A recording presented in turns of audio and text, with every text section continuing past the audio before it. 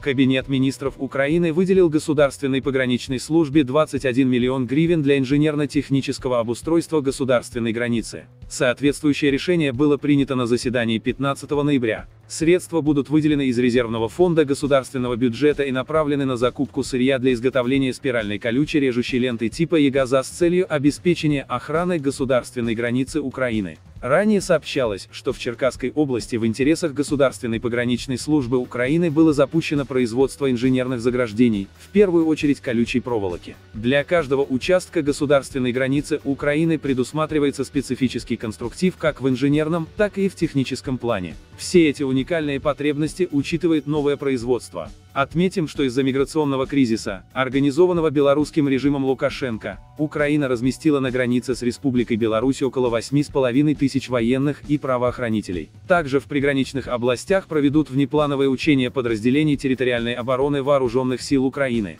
Спасибо за просмотр. Всем мира и добра.